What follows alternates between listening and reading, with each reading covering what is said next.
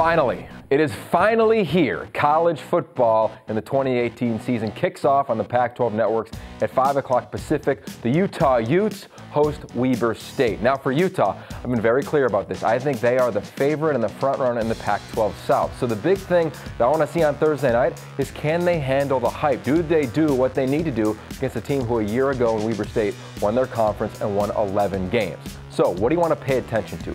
Number one, Tyler Huntley. If Utah is going to take that next step and win the Pac-12 South for the first time, it's going to be because their quarterback can do all the things necessary, which means operate the offense, completely have mastery around this system under offensive coordinator Troy Taylor, and get the ball to some of his favorite targets. One of them will be Britton Covey, returning from a 2-year mission in Chile. Look for him in the slot, one of the more dominant receivers a couple years ago as a true freshman in this conference. Bottom line, this team is real. We get to check it out on Thursday night on the Pac-12 Networks. I'll be there with Ashley Adamson, Mike Yam, and Nigel Burton for the pregame show, halftime, and postgame, and of course, Roxy Bernstein, Lewis Johnson, and Anthony Harry have you covered all game long.